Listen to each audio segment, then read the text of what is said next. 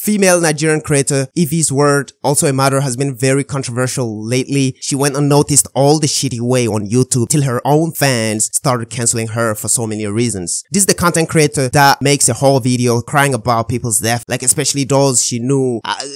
I'm not gonna say their names, but like she made a whole video dedicated to them. She tells her young audience anything they don't need to hear, like stuff like her pregnancy or her marriage being rejected by her parents. Like, yo, that's the most private thing that bro, this is such a garbage channel right there. With all the content around, like no one expected her to be full on the controversy she's put her foot in. In my opinion, like Ify'S World is a channel at risk. Like, and the Nigerian creator needs to take a break at this point. Like, YouTube is a place that needs to be properly cleaned, and Ify'S World must be flushed down the toilet. The first thing that threw me off is the kids' involvement in almost all videos. Their skincare routine, also their hair routine.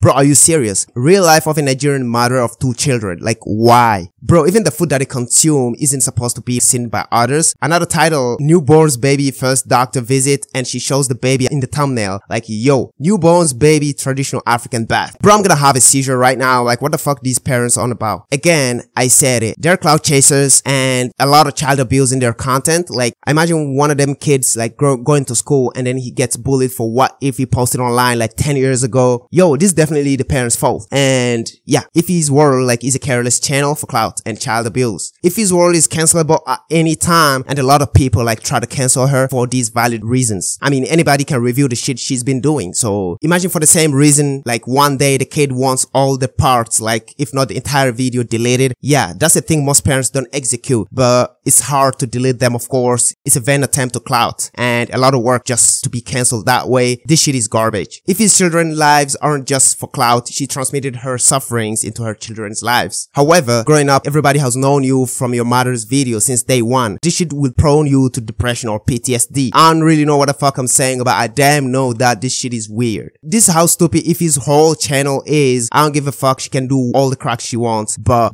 if that involves her children, then she'll be exposed faster than the sound speed. People like Ify abuse their children's privacy and all the way up to clout, although it's very sad to see the shit happening in the predictable path. And the fact that she still doesn't get it, he got me thinking that she has to be messed up in life. Like, the amount of hate she receives got me thinking she's gotta be exposed in different ways, man. Hey yo, Ify'S World isn't the only channel that threw kids' lives like in misery. In addition to that, her children won't be happy with her mom's actions in the past. So Ify'S World is a depressing reality. Not all mothers are going through. On the contrary, I've seen some extremely happy family going on. And like the father, I think he's such a waste man, period. Like a total garbage can. I mean, that's it. He's trash, irresponsible. Ify'S World isn't the only channel made like that. So, bro, I could talk furthermore, but I'm gonna stop it right there for now on. And I'll see you guys in the next one.